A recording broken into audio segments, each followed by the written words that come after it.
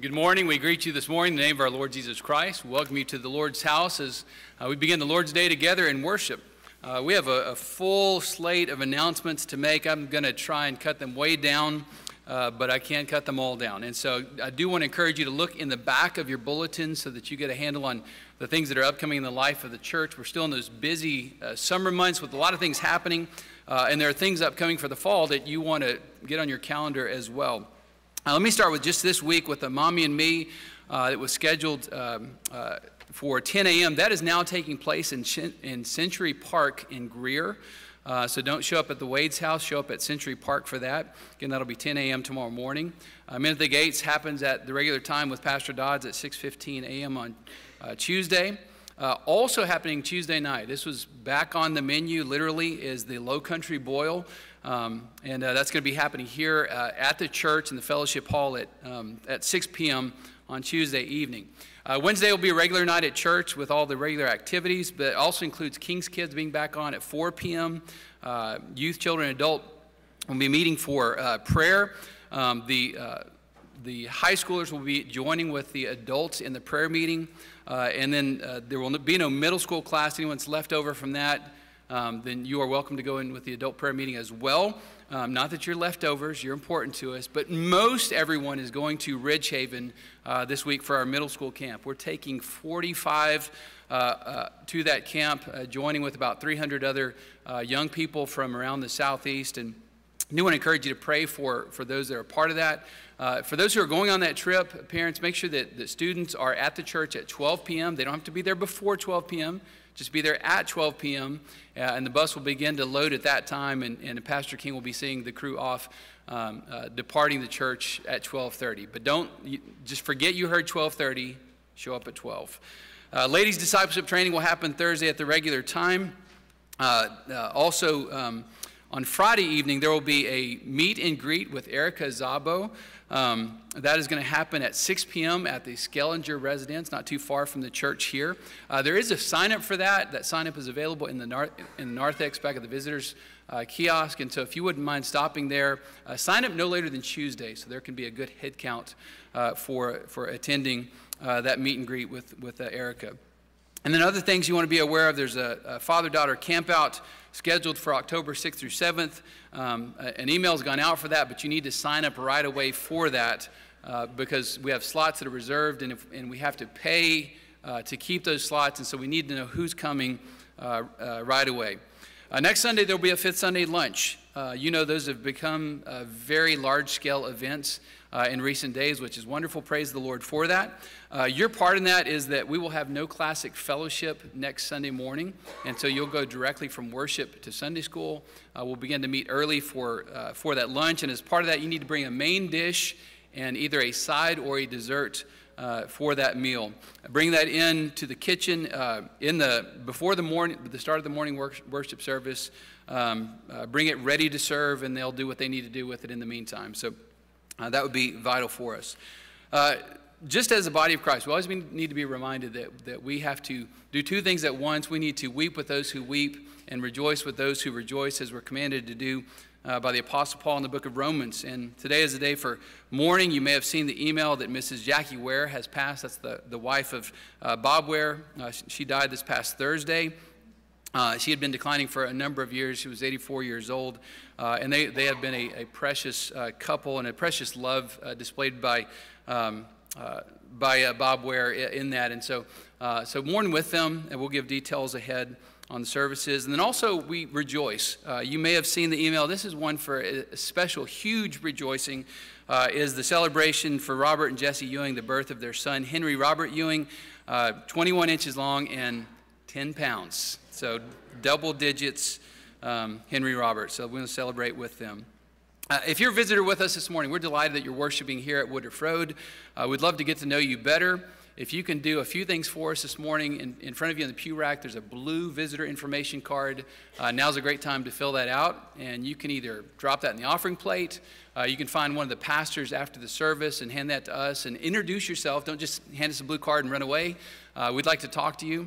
And then we'd invite you to come and join us for fellowship. There will be a crowd that rushes out the door down the hallway to the right.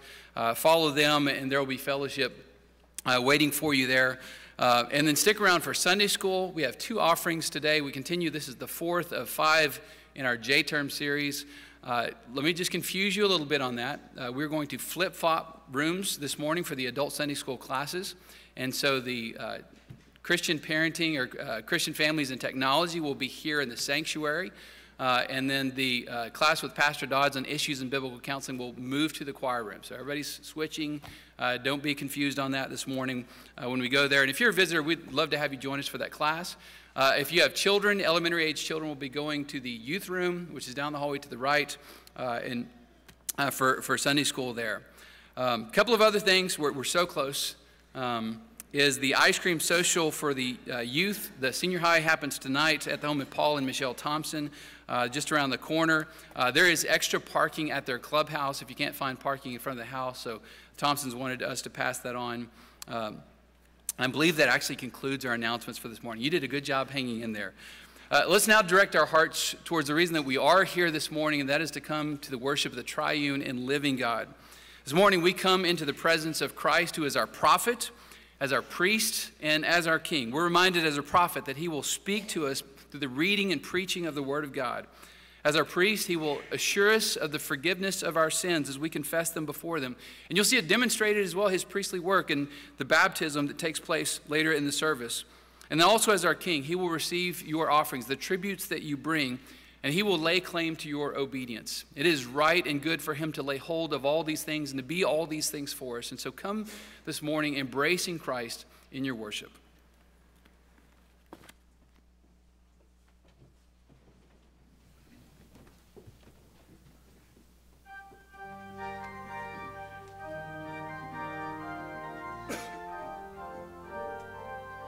How very good and pleasant, how very good to see, when kindred live together, together in unity.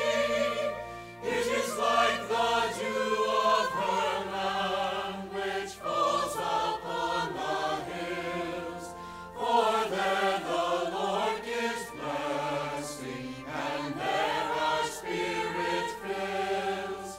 For peace shall come upon you, anointing every precious soil, the precious soil, the precious gift, the precious gift, the precious gift, the portion of Smith, the scornful be made Lord. The Lord ordains his blessing and life forevermore.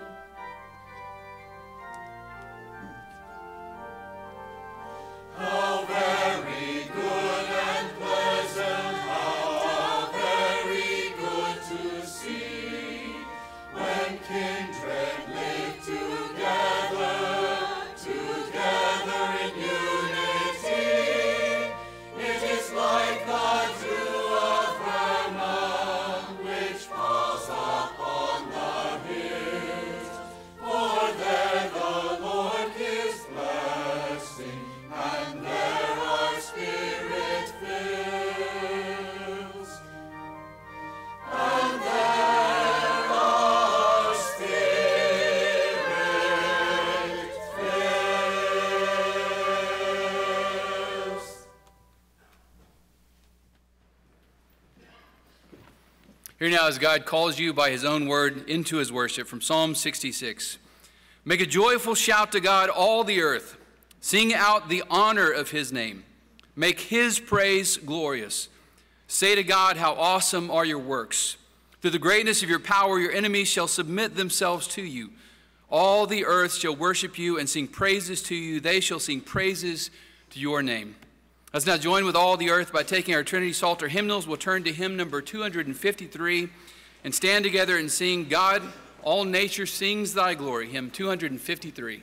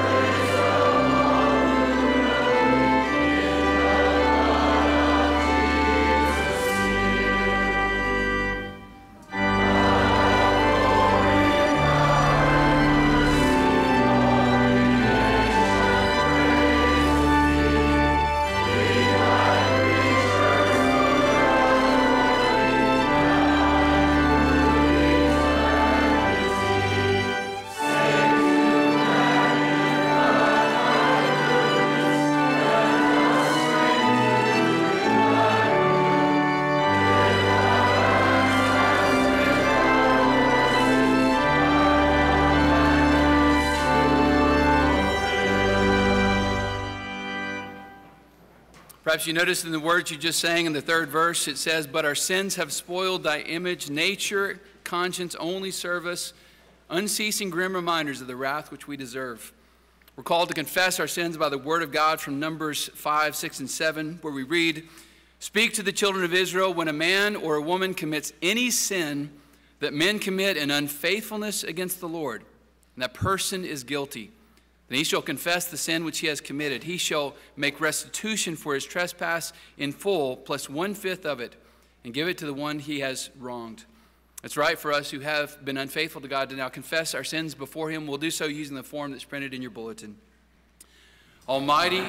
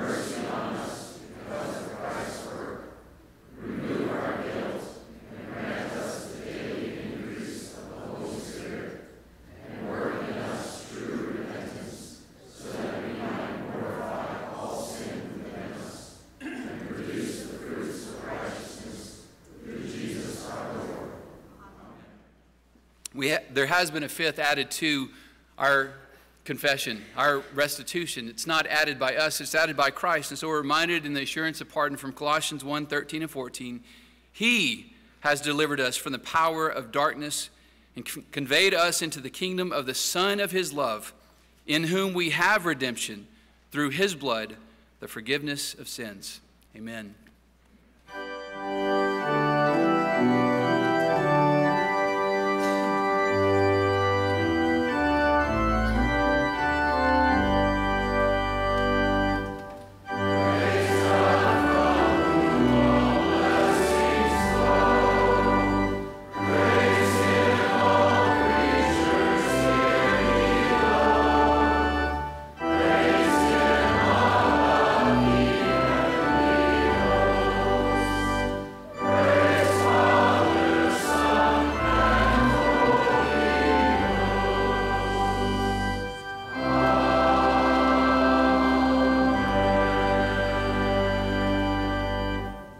Please remain standing and take your Bibles and turn with me for our Old Testament reading to Leviticus chapter 16.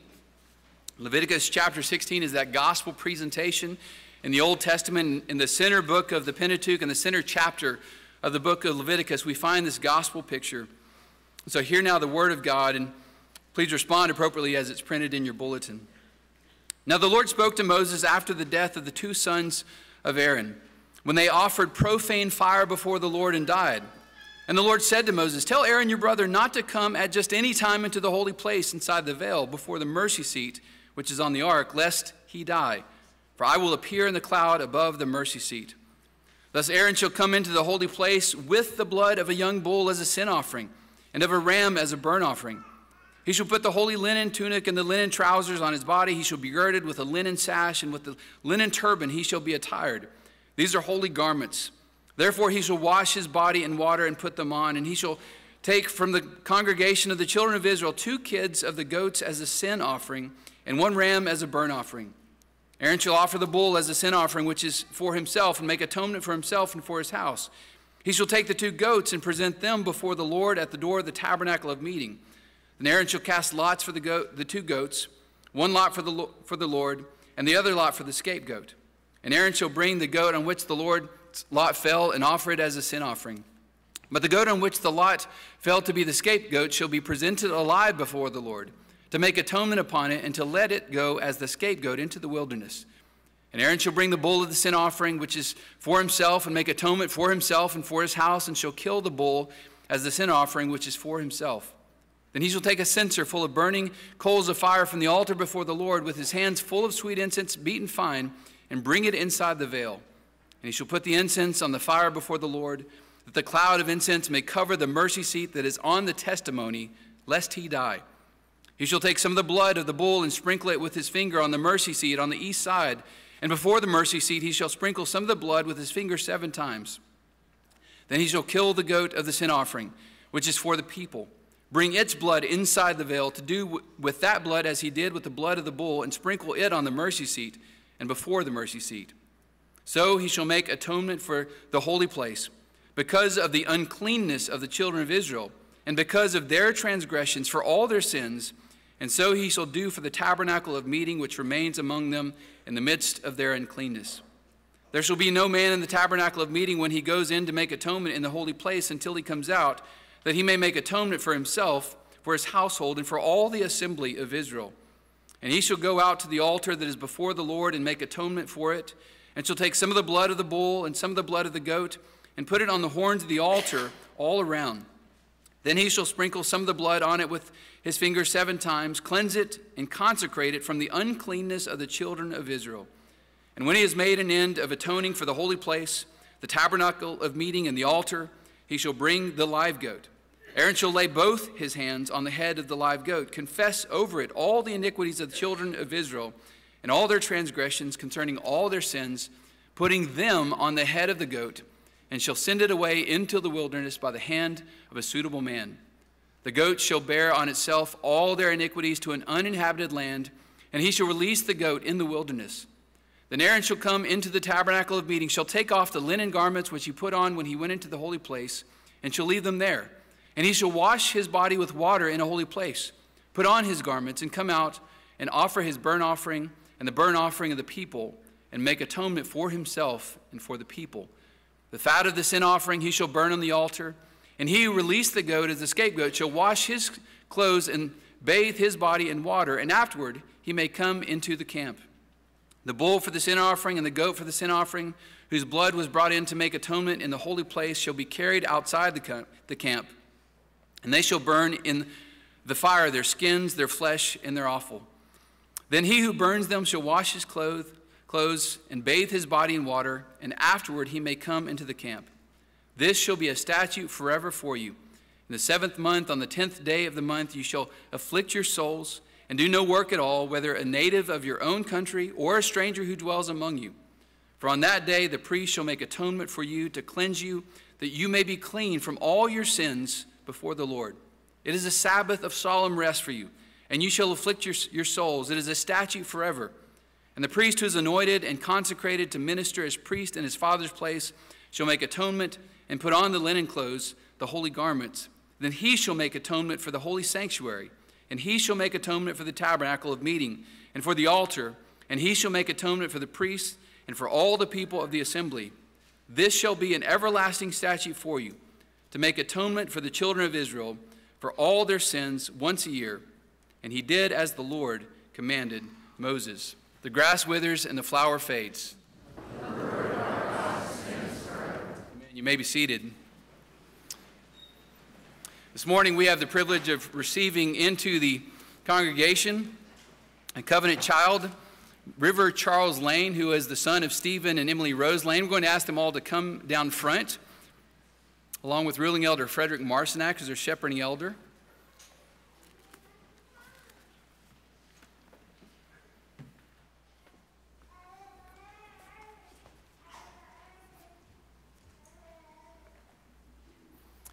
He's a very verbal young man. Had the privilege of dining with him the other night. He talked to me the whole time, or singing. It was hard to say which it was. Both were good. You also see in front of you Isabel and Arrow and Wilder. And now we have River as well. And so a daughter and 3 sons. And it's right for us to go back and to remind ourselves of exactly what it is that we're doing, that this is not just a tradition that we have in the Presbyterian Church. Hello. Hi. I'm very glad to see you. This is not just a ritual that we do. This is a sacrament that has been appointed by our Lord Jesus Christ. And we need to remind ourselves of the meaning of what's taking place. The first thing that you see in the sacrament is that there is a need. As cute as River is, He is also born and afflicted with a condition from his birth, and that condition is sin. He is tainted not only by his parents, but by his father Adam, who sinned before him and caused that sin to come to him, and to him to suffer the consequences of that sin. All have sinned and fall short of the glory of God. That includes River as well. And he needs the cleansing work of Christ. The second thing is that by this sacrament, there is a reality that is declared, and that is the virtue of his standing in the church. In Ezekiel 16, there's a horrific chapter with the people of God. And there the prophet, speaking for the Lord, condemns what the people had done. He says, "Moreover, you took your sons and daughters, whom you bore to me, and these you sacrifice to them to be devoured. Were your acts of harlotry a small matter that you have slain my children?" The Lord declares his ownership of our children from the very beginning, that they are his. The sign points to that. Paul says it more positively in the New Testament. He says the child of even one believing parent is considered holy. And the Apostle Peter, when he preached on the day of Pentecost, he said that everyone is to be baptized in the name of Jesus Christ for the remission of sins, and you shall receive the gift of the Holy Spirit, and the promise is to you and to your children. And so this declaration that's in baptism, the reality that River belongs to Christ. And finally, there's a gospel proclamation and a hope in this sacrament. Not mere wishfulness, but a confidence in the cleansing work of Christ. Stephen and Emily Rose bring River, they are obliged to bring River up in the fear and admonition of the Lord. It's their obligation to which they are committed. And they're going to pray with him. They're going to pray desperately for him in days to come. Some days it will be obvious how much he needs the prayer. Some days not so obvious. That's why they commit themselves to that. And the prayer is that they would know, that River would grow up knowing Christ the way that Timothy did. As Paul writes in 2 Timothy 3, "But you must continue in the things which you have learned and been assured of, knowing from whom you have learned them, and that from childhood you have known the Holy Scriptures, which are able to make you wise for salvation through faith, which is in Christ Jesus." So Stephen and Emily Rose, acting in faith this day, you're bringing your child for baptism.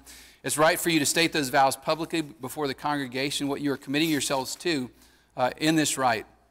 So let me ask you those questions. First, do you acknowledge River's need of the cleansing blood of Jesus Christ and the renewing grace of the Holy Spirit? Do you claim God's promise, covenant promise in his behalf, and do you look in faith to the Lord Jesus Christ for his salvation as you do for your own? And finally, do you now unreservedly dedicate River to God and promise in humble reliance upon divine grace that you will endeavor to set before him a godly example, that you will pray with and for him, that you will teach him the doctrines of our holy religion, and that you will strive by all the means of God's appointment to bring him up in the nurture and admonition of the Lord? It's also right for you as a congregation to have a part to play in this. They don't do this by themselves. They do it in the community of the church. And so if you are a communing member of this church, let me ask you to stand also to take vows. Please respond by saying, "We will." Do you as communing members of this congregation undertake the responsibility of assisting Stephen and Emily Rose in the Christian nurture of River? Please be seated. Now I'm going to step out of the way and give Pastor Robbins the easy part. And he stopped singing. Every time we have a baptism, typically whatever pastor is leading that day does the baptism. And so I sent a note to Stephen a few weeks ago and I said, "Your choice, no right of ownership over this, so you can have Pastor King or Pastor Dodds or Pastor Anderson or myself." And so he said, "Well, what should I do?" I said, "Well, Pastor Anderson and I both are leading worship that day." He said, "Could I have both?" So young RC, as we've already started to call him, he gets 2 pastors. I'm waiting for someone who asked for 3. River Charles Lane, son of believing parents, grandson of believing parents, heir of all the promises of God's covenant of grace, I baptize you in the name of the Father and the Son and the Holy Spirit. Amen. Our Father, we thank you for young River Charles, how he has already proven once again to be a gift to his parents, that you have opened the womb and shown your kindness to Stephen and Emily Rose. But Lord, we pray for him now. we would pray that as he grows up, he would not ever remember a day when he wasn't trusting in Christ alone for Savior. And so we pray that he would love his siblings, he would love the church, but most especially that he would love the Lord Jesus Christ, who is his only hope. We pray in the name of Jesus. Amen. River Charles Lane, welcome to the household of faith.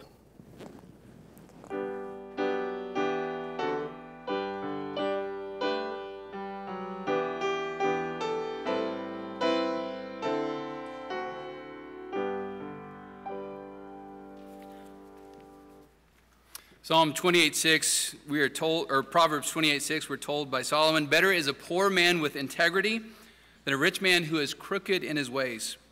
The integrity that Solomon speaks of there is not so much about honesty, though that's inherent in that statement, but it's about completeness or perfection. It's about living blamelessly before the Lord. To live blamelessly before the Lord begins in the heart, and so there's a right way to give, where we give not reluctantly or under compulsion, but we give willingly to the Lord because we love the Lord and we love his honor. So let us give now in that sense. Let's pray together. Oh Lord God, we pray that you would indeed allow us to give to you this day in integrity. That it would be the reality, Lord, that this is something that we gladly do because we rejoice to glorify so great a God as you. We desire to see you be exalted, your gospel be proclaimed. Lord, use your Spirit now to work good in our hearts as we give, and from what is given to work much good for our world. We pray in Christ's name. Amen.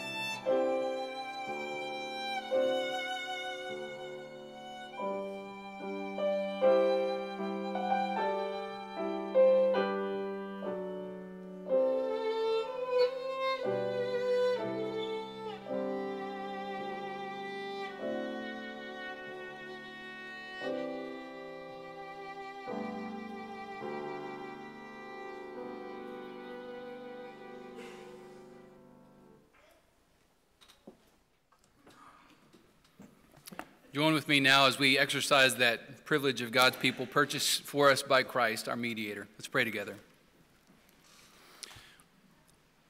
Well, Lord our God, you are great and awesome. We come to you this morning confessing your greatness and your glory. You are the triune, living, and eternal God, holy, holy, holy, unrivaled and incomparable in all your works, showing us your greatness by your mighty hand. What power is there in heaven and earth that is like yours? Who can do anything like your mighty works and mighty deeds? Lord God, they are all marvelous. Your enemies fall before you. Your people are upheld. You are a refuge for those who are oppressed and an ever-present help in time of trouble. We confess that all judgment is yours from now and for eternity, and that there is none who can prevail over your wisdom or your justice. Lord God, you create and you destroy, you raise up and you tear down, you build and you overthrow. All power is yours to do all your holy will. And we praise you, O God, as our privilege, for you have, by your own choice, your condescension, revealed yourself to us. You have granted us your word to know you as you are. You have allowed us to know you not only as our God, but also as our Redeemer. We bless you for your blessing, and we love you for your love. You, O Lord, are a God who is beyond all praising. And so we bless you this day that you have not remembered our sins against us, that though there are many, to you we are clean and we are holy and we are righteous, not because of what we've done in ourselves, but because of what your Son has done for us and in our place. We have life because you are full of grace, and we are able to give to you only what you have first given to us. And what shall we give to you for all the benefits you've shown us? You are a God who is gracious and righteous and merciful, and you preserve the simple and those who are low, and you give rest to weary souls, and you deal bountifully with us. Lord God, you alone have delivered our souls from death, and so we praise you. We confess our dependence upon you, and we continue to come to you, looking to you for that which you alone are able to give. Lord, we do ask you this day that by your Spirit, you would lead us to hate evil and to cling to what is good. We ask you that you would direct us away from ourselves and toward honoring one another. We pray, Father, that you would replace our lethargy and sloth and complacency with a fervency of spirit, that we would stop serving ourselves, that we might serve you, our Lord. We ask you, O Lord, that you would teach us by trials and afflictions, during worry and grief, to rejoice in the hope of the glory of God. Pray that we would be granted patience in those tribulations and constancy in our prayers. We ask, O Lord, that as you give to us, that we might give to others, that we would meet needs within the church and show kindness to strangers as well. We ask, O Lord, that you would continue to be for us, greater in us than the one who is in the world, that we might be able to bless those who persecute us rather than curse them. And pray, Father, that among us there would be compassion throughout all our membership, that we would rejoice with those who rejoice and weep with those who weep, that we would be so filled with your Spirit that we might have unity that can only come by the Spirit, to live in harmony with one another, to live among each other with all humility and service and holy affection. And pray, O Lord, that it would be your will and your Spirit's work within us to keep us from arrogance and pride, from being wise in our own eyes, and that we would continue to hate evil and to fear you. Lord, we do ask you that you would grow your kingdom, that you would vanquish your foes, that you would exalt your Son by his victories, not only among us, but in all the world, that the lost would fall in their lostness and be crushed in the rock of Christ, that they might embrace him and find him as their Savior. We pray, Father, that you would bless the preaching from this church, that you would make a gospel proclamation clear from this pulpit, but not only here, but from all your ministers and missionaries sent out from this church, even throughout our presbytery this day, that you would stir up the pastors to preach your truth with conviction, with earnestness, and with the help of the Spirit. And all your people in this region might believe and be persuaded by the truth that's proclaimed. Pray, Father, the result will be those who are disciples in this world, and going out into all the world. Lord, we ask that you would preserve your church and prosper it in every way. And we ask you, Lord, to be near your people this week, and our going out and our coming in, to be present with us so as to bless us. Be in our thoughts that we might praise and thank you and submit to you and glorify you throughout our days. Lord, especially we pray that you would be with those who are attending the middle school camp this week, those from this church and those who are joining them at Bridgehaven, that your Spirit would go before. Bless the preaching of Pastor Jim McCarthy as he brings the word. Bless those who hear, that they might be able to believe what they hear and believe the proclamation of Christ. That discipleship may be begun and grown because of this week. Pray that there would be an obedience in the faith, that which is once for all delivered to the saints. Or indeed, from this pulpit on this day, we pray that you would as well bless the teaching and preaching of your word to the end that Christ would be exalted among us both now and the seasons ahead for your church. We pray all these things in the matchless name of Christ. Amen. Continue to submit ourselves to our Lord by taking our Bibles and turning for our New Testament reading to 1 Peter chapter 2, verses 21 to 25. Once again, we'll stand to give honor to the reading of God's word. 1 Peter chapter 2, beginning in verse 21. For to this you were called, because Christ also suffered for us, leaving us an example that you should follow his steps, who committed no sin, nor was deceit found in his mouth, who when he was reviled, did not revile in return. When he suffered, he did not threaten, but committed himself to him who judges righteously, who himself bore our sins in his own body on the tree, that we, having died to sins, might live for righteousness, by whose stripes you were healed. For you were like sheep going astray, but have now returned to your shepherd and overseer of your souls. This is the word of the Lord. As you remain standing, take your Trinity Psalters again and turn with me to Psalm 32b. We'll remain standing to sing, How Blessed is He Who's Trespassed. That's Psalm 32b. Amen.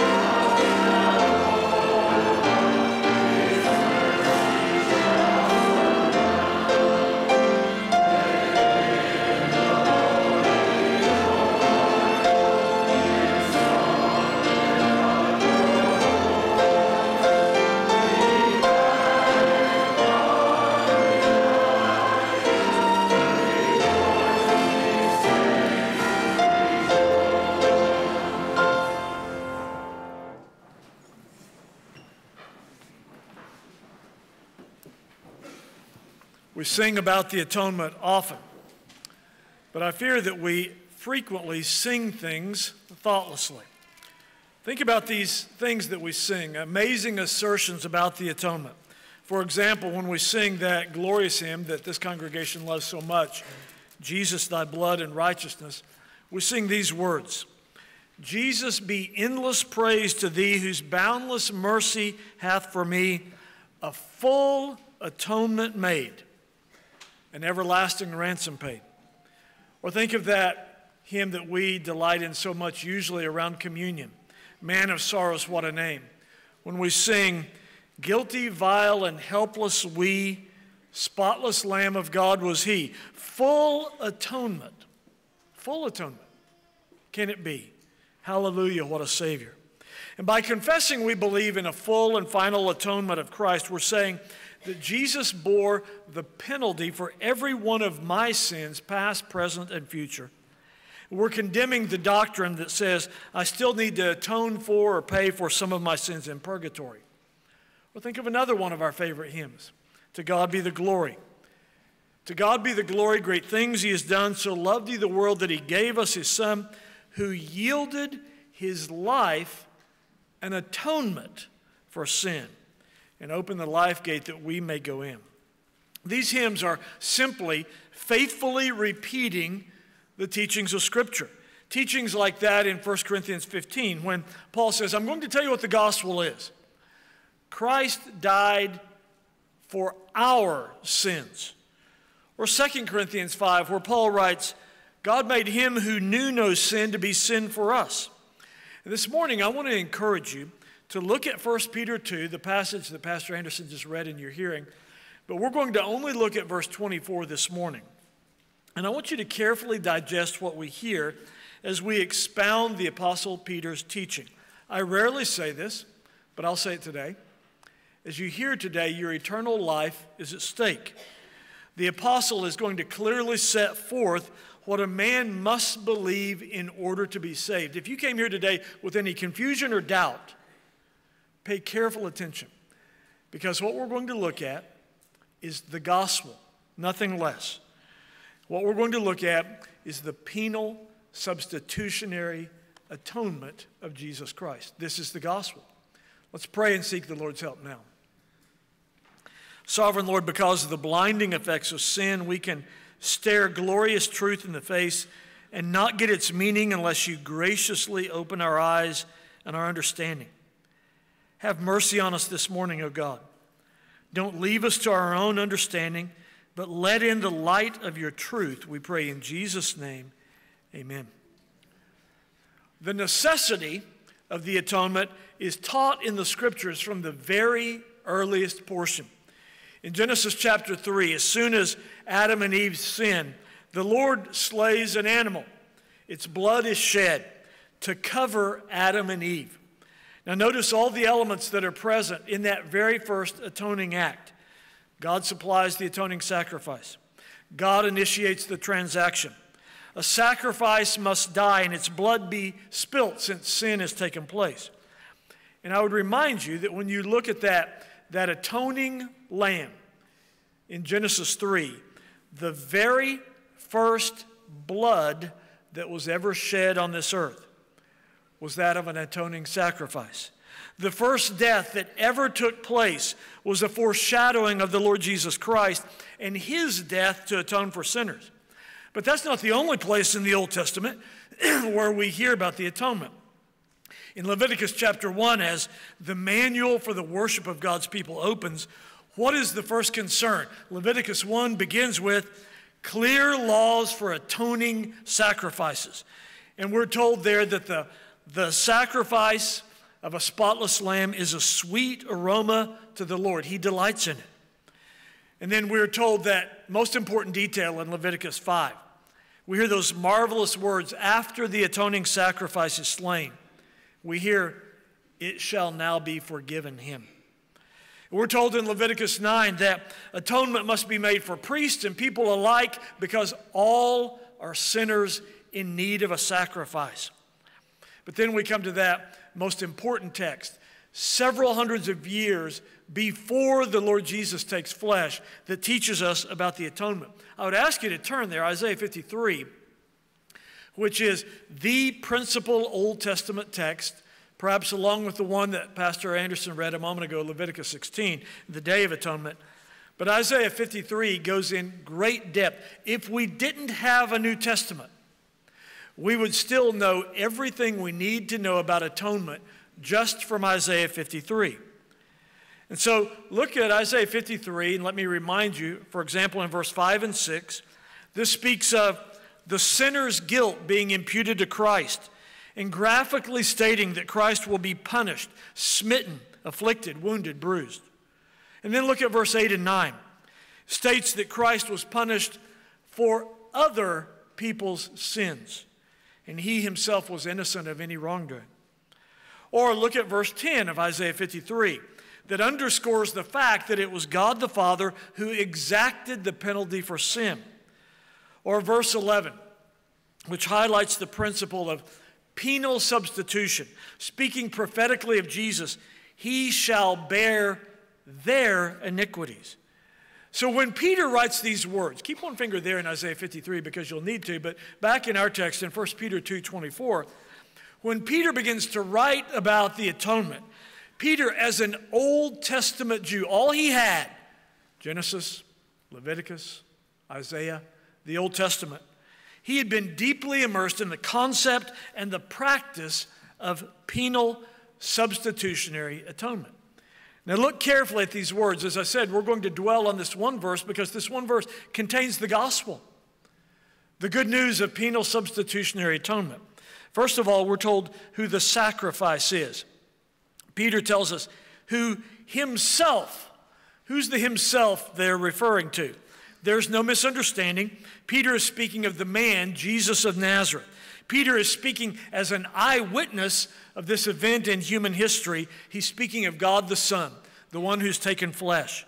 And what he's going to tell us is this man, referred to as himself in verse 24, voluntarily, that in itself is staggering, voluntarily lays down his life in the greatest act of sacrificial love ever.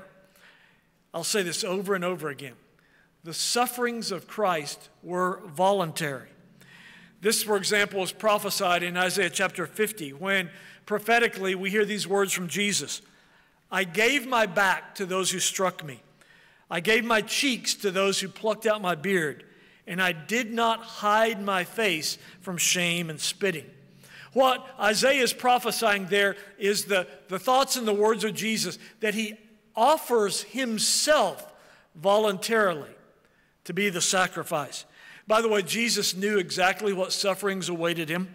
He could have easily avoided it or opted out. He knew what lay ahead. That's why in Matthew 26, as he heads towards the cross, we read these words. He began to be sorrowful and deeply distressed. Jesus even states that he could have called more than 12 legions of angels to his assistance at the moment of his arrest. Why didn't he? Because he was voluntarily going to the cross. That's why Jesus could say these astounding words in John 10. I lay down my life. I lay down my life that I may take it again. No one takes it from me, but I lay it down of myself. Now, there's a couple of important modifiers of this word atonement. One is substitutionary atonement. Look at verse 24, 1 Peter, where Peter says in 1 Peter 2, who himself bore our sins. That's you and I. And what we're reading here is of a substitute. When Jesus was dying, it was not for any of his own sins. He was making a substitutionary atonement. Jesus, the innocent one, the sinless one, the holy one, the voluntary one, becomes the substitute for the wicked, the guilty. Isaiah 53 prophesied this 700 years before the work of Jesus. Listen to these words and what the repeated emphasis on. He was wounded for our transgressions. He was bruised for our iniquities. The chastisement for our peace was upon him. This was, of course, what was being pictured by the entire sacrificial system of the Old Testament. Sheep and goats, cattle and oxen, and even for the very poor, doves and pigeons. To impress upon our Old Covenant forebears the seriousness of sin, the Lord required that the person offering that substitute for his sin lay his hands on that animal to symbolize that it stood in for him as his substitute. So if you're bringing a spotless lamb or even a dove, you had to put your hand on their head, symbolizing the transfer of your guilt to them. Also, the person making the sacrifice had to then kill the animal, which is usually done by slitting the throat with a very sharp knife. Listen to these words in Leviticus 1, the law of the offerer. He shall put his hand on the head of the burnt offering. It will be accepted then on his behalf to make atonement for him. Then he shall kill the bull before the Lord. No one, you see, could bring a lamb or a goat or an ox or even a dove or a pigeon unless they were willing to state, I am a sinner. On a regular basis here, it's kind of entertaining even at times when we'll have folks who will come here, and I've had people sort of get up in my face. One time I thought a guy was going to poke me in the nose right there in the narthex. And they said, well, I really enjoyed this service, but I didn't like that part about the confession of sin because, you see, I'm not a sinner. And I didn't need to do it, so I just want to let you know I was quiet then. I didn't confess any sins. But Carl, it looks to me like you have a really wretched congregation. Because it looked to me like all of the rest of them were confessing sins. So I'm glad they're here because they need a preacher. But I didn't partake of that. You could not be an Old Testament Jew and say that. Because every time you brought a sacrifice, it was a substitute for your sin. Anyone who would receive the benefits of forgiveness and reconciliation with God had to acknowledge, name, confess, and repent of their sin. The second modifier, not only is this atoning work a substitutionary atonement, it's a penal substitutionary atonement. Look at what we're told in 1 Peter 2:24. We're told, who himself, here comes the key word, bore, carried, endured our sins. Now the word penal means punishment. A penitentiary is where one goes to be punished, not rehabilitated.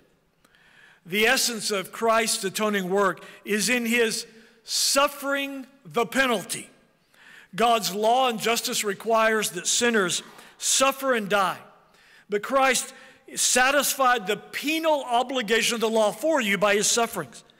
Jesus' sufferings delivered his people from paying for their own sin in hell for eternity. His sufferings procured the non-infliction of suffering upon the elect. All the suffering that Jesus endured from his birth until his death were vicarious. Jesus was born without sin, never committed sin. Therefore, every bit of suffering he endured was undeserved. His suffering was in our behalf and in our place. Every moment of pain, every bit of anguish, every second of agony, every tear of grief, every drop of blood was born for you. Christ the innocent, suffering in the place of the guilty. Although all of Christ's suffering was vicarious or substitutionary, the scriptures place a special emphasis on the last days of Jesus' life. At the Last Supper, do you remember what Jesus said to his disciples in that upper room? He said, with fervent desire I've desired to eat this Passover with you before I suffer. Christ was aware that he was about to drink the full concentration, the full cup of God's holy wrath against sin. He knew that he was giving his life as a ransom for many, that he, the sinless one, was about to be made sin, the object of God's wrath. Look where this payment of a penalty took place. Look at verse 24 again. We read, he bore our sins in his own body on the tree. This is speaking of the wooden cross on the hill outside of Jerusalem. Everyone knew this place, Golgotha, Calvary, was a cursed place, an accursed event and mode of death. We have known since Deuteronomy 21, cursed is everyone who hangs on a cross. But one of our dilemmas, you and I, is that we really don't believe that our sins are worthy of the death penalty. We can't seem to grasp that God in His perfect holiness can't even look upon our sin. We don't really believe that if we die without having our sins cleansed, then we are lost for all eternity. Old covenant believers understood this better than we. They spent large amounts of money. Do you know how much a sacrificial oxen or bull or cow or lamb cost? Time and effort, bringing many sacrifices to the temple. They did this year after year.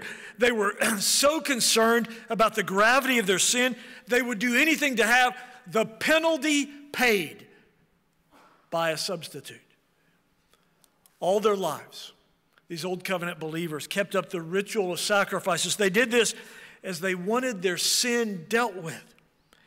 But they also realized, the writer of Hebrews tells us in Hebrews 10, that their sacrifices of bulls and goats weren't a permanent answer to the problem of their sin. So the good news of this text, look at the word in verse 24. When Jesus was suffering on the tree, He bore our sins. That's what Isaiah prophesied in Isaiah 53 when he wrote, He shall bear their iniquities. He'll bear the sin of many. Jesus was fully paying the penalty for your sins, for my sins, and a great number that no man can calculate. Your sin indebted you to a holy God. Jesus paid that debt in full. His atonement was penal. He died a felon's death. Even though it crushed him and killed him, He bore them. The old hymn writer said, Jesus paid it all. All to Him I owe. Sin had left a crimson stain. He washed it white as snow. Now, I want you to think about what some of the penal sufferings of Jesus were. Because when you think of these, every one of these sufferings is what should have fallen on you and what will fall on the unrepentant. First of all, there was the physical pain. Multiple beatings at the hands of professional torture experts. We hear words like pierced, crushed, scourging, sending the message that this was a horribly violent scene. This should have been you, bearing the torment. And then there was the pain of being under a curse. Deuteronomy 21 says, cursed is everyone who hangs on a cross. This was a being humiliated to the lowest place, an outcast, a byword as men passed by. And then there was the emotional pain of human rejection. Isaiah would prophesy it. He was despised and rejected by men. Despised, and we did not esteem Him. The rejection was so great by men that men walked up to God the Son and spit in His face. That's what should have happened to you, because Jesus was serving as your substitute. The greatest suffering was that of divine rejection. Jesus, near the end of His time on the cross, cries out in agony the words of Psalm 22, my God, why have you forsaken me?" He was experiencing soul torment in the very depths of hell, which is what every lost person will bear. In those moments, the Father would not console him. He was suffering what you should have suffered, the rejection of the Father.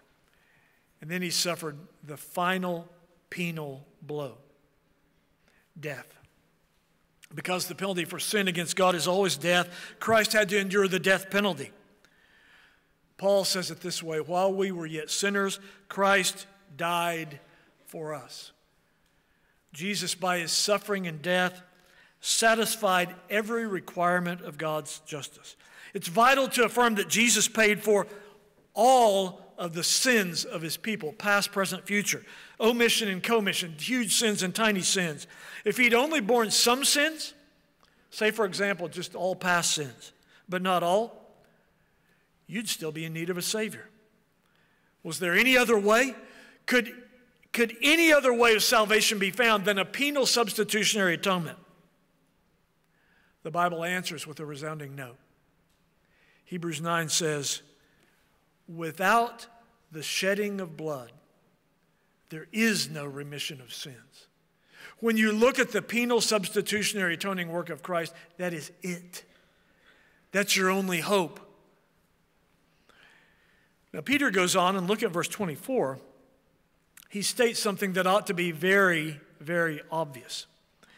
He states that those who have had such a glorious gift should live for righteousness.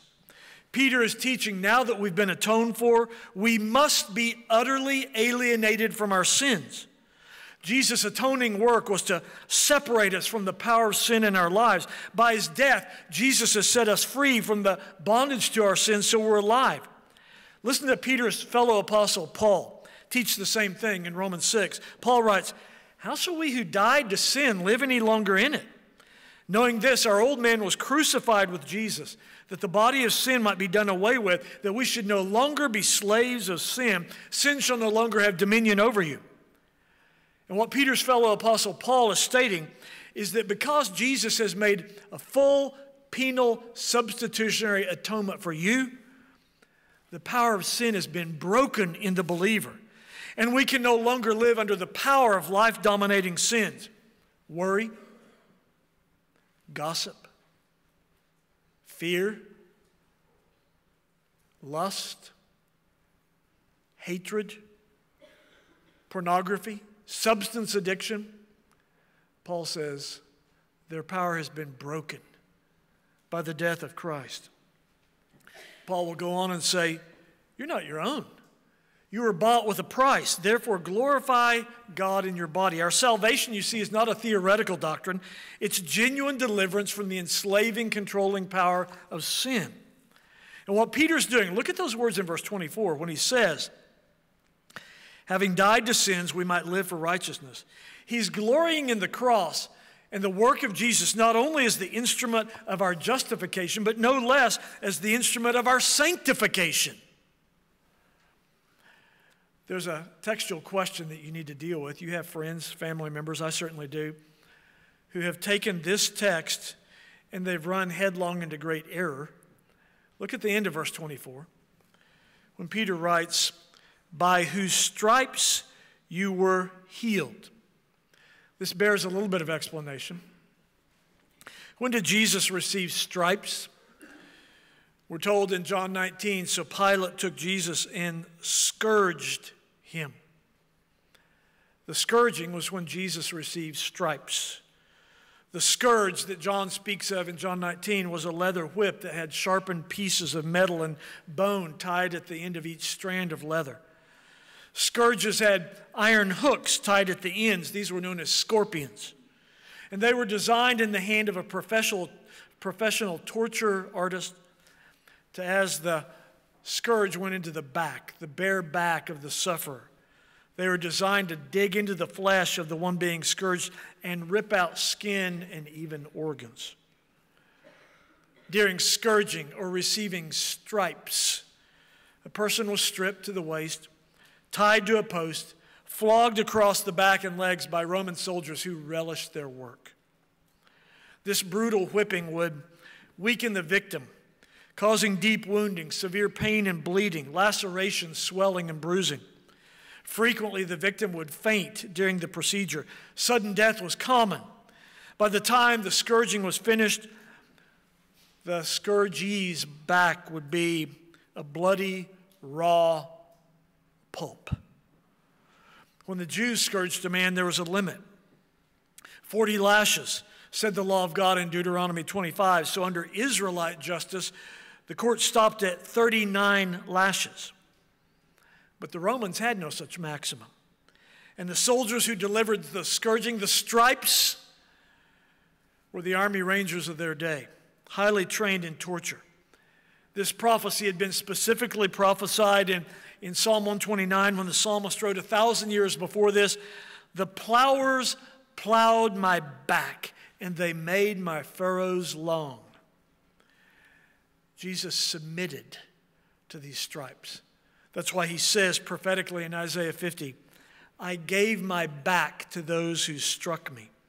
In fact, Jesus prophesied this very incident in Matthew 20. Jesus said, behold, we're going up to Jerusalem. The Son of Man will be betrayed and delivered to the Gentiles to mock him and to scourge him. This was no mistake, no surprise. Jesus was not caught off guard. He went to receive his stripes. And look at what Peter's doing here. Look at our text, the last few words of verse 24. By whose stripes you were healed. Peter is quoting Isaiah 53:5. He was wounded for our transgressions, bruised for our iniquities. The chastisement for our peace was upon him, and by his stripes or scourging we are healed. The stripes that wounded and killed Jesus cured us. Listen carefully. The stripes, the scourging that wounded Jesus and killed him, cured us. Jesus calls those who are sinners sick. The Messiah comes, we are told in Malachi 4, with healing in his wings. So Peter is asserting here at the last words of verse 24 that we are healed spiritually, judicially, eternally in the context by Christ's vicarious sufferings. Sin is pictured here as a disease and is your greatest problem, not physical sickness. Sin is an abnormality, an intruder. It throws everything out of balance. It's infectious. Everyone catches this disease. Sin weakens and degrades men. Sin causes untold pain and anguish. Sin is always fatal. The wages of sin is death. One of the chief doctrinal assertions by our charismatic friends is that physical healing for physical ailments is what Jesus was doing in his atoning work. And if you aren't healed physically, then you must be faithless because you just need to claim your physical healing. My friend, let me state this categorically and bluntly. That is not the historic teaching of Protestantism, which has consistently asserted that it's not always God's will to physically heal. The Apostle Paul in 1 Timothy 5 couldn't heal Timothy's stomach problems. Paul couldn't heal Trophimus at Miletus or Epaphroditus. Paul speaks of a bodily illness he had. Are you going to say to Paul, Paul, if you had a little more faith in the atoning work of Jesus, you could be healed? God decreed Job's ailments. In none of these cases was it stated that these sicknesses were caused by sin or unbelief. They accepted their ailments and they trusted in God's grace to uphold them. John writes that Jesus said in John 11 that sickness could be for the glory of God. There are numerous texts in Scripture that assert that our physical bodies are constantly running down and suffering various ailments. Our bodies are said to be perishable and weak. Paul says our outer man is decaying. Death and disease will be part of the human condition until that time when we receive resurrection bodies that are immune to such frailties. How do we apply this text? Listen carefully. The first is penal substitutionary atonement is the gospel. Paul says so in 1 Corinthians 15. Paul says, I declare to you the gospel which I preach, which you received and in which you stand. Christ died for our sins. What you've seen in verse 24, what you've heard from this pulpit today is the gospel. And therefore you're under obligation. You must do something with this gospel message. You must hard reject it, or you must repent and believe in Christ, the penal substitute. I would tell you what Jesus offers and gives all that come to him in repentance and faith is a full pardon. Pardon for yesterday's sin, pardon for today's sin, pardon for tomorrow's sin. If Jesus had not made a full atonement for sin, it would be of no help to you. And the gospel would not be good news, but awful news. Everything about Christ's salvation is full and complete. The law of God has brought you into complete condemnation. The justice of God has demanded a full payment for every transgression. The Holy Spirit has convinced you that you are completely bankrupt and without any merit or ability to pay. What happiness would it produce in you if I were to tell you this morning, Jesus has made a partial atonement for you. He's paid for all of your intentional sins. This would mock you. For you and I sin thoughtlessly 100 times a day. No, the reason why the gospel of Christ is such good news is this. Jesus has made a full atonement for all of your sins of word and thought and deed and past and present and future and intentional and unintentional. This is the reason why we as Protestants still have a massive disagreement with Rome. Rome teaches a doctrine of purgatory, a place where partially redeemed men supposedly go to pay for some of their sins, since the suffering of Jesus was insufficient to pay for it all. There was a place where all sins were paid for, but it's not purgatory. It was Calvary.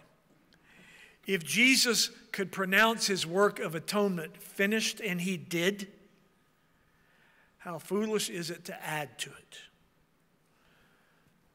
Another important application you need to press home to your own conscience now. If you need a substitute, it shows that you're inadequate. When I played basketball for the Christian college where Sandy and I did our undergrad, I went into a dreadful shooting slump during the last few games of my junior season. And I remember that dreaded sound still wakes me up sometimes at night. The scorer's table horn blowing to signal that a substitute was coming in for me. At the beginning of the season, I had the hot hand. I would play the entire game, and then my shooting began to drop off, and I would get pulled after the first half. And then after the first quarter, and the worse my play grew, the sooner I needed a substitute. I needed a substitute because I was inadequate. I think the actual phrase my coach used was, "Carl, get over here, you're stinking it up out there." But the fact that you need a substitute says this: you are morally inadequate and deeply flawed. Have you come to grips with how desperately you and I need a perfect substitute before a holy God? That's what Christ, the penal substitute, supplies. I would say as well, the atonement addresses your greatest problem personally and the culture's greatest problem. Not global warming or terrorism or the economy or human trafficking. Your greatest problem and their greatest problem is that you have offended a holy God and broken his law and need to be made right with him. Then the Christian will pour his greatest energies into pointing men towards Christ as the answer to their needs and problems. But I think the most astounding application about the full penal substitutionary atonement of Jesus is this: that God will accept a substitute shows his astounding mercy and kindness. But that God will provide a substitute is a demonstration of love beyond compare. I'm still astounded at the mercy of God that he will even allow a substitute when I've personally offended him and defied him and broken his law times without number. But when I stop and meditate on this, that God supplied the substitute. Never again will I think that he's harsh and demanding. No. Our God's care and concern for his elect is beyond comprehension. The great Scottish professor of the 1800s, John Duncan, known because of his expertise in the Old Testament as Rabbi Duncan, used to say to his students when he lectured on Isaiah 53, "Do you know what the cross was? It was damnation, and Jesus took it lovingly." Let's pray together. Our Father, how we praise you for your unspeakable love that long before eternity began, you decreed that your beloved and only Son would come and live a sinless life and die a cruel and painful and shameful death in our place. Lord, we pray this morning that you would help us to embrace the gospel with great joy. At the same time, we name our repentance expressing our faith in Jesus Christ. Lord, may we be as a congregation, a church who never is tempted to stray away from this gospel. We pray in the name of Jesus, our only substitute and Savior. Amen. Take your Trinity Psalter hymnals now and turn to hymn 287 as we stand and sing a most appropriate hymn, Lift High the Cross, hymn 287.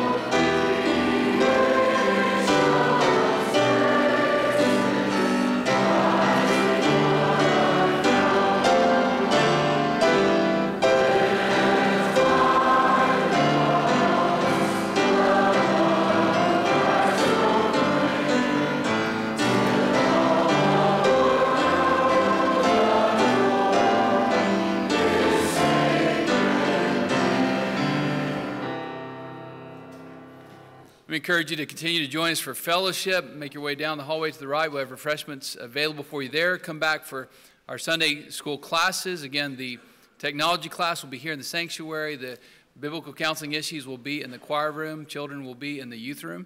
And then come back tonight at 6 p.m. We will close out the Lord's Day in worship.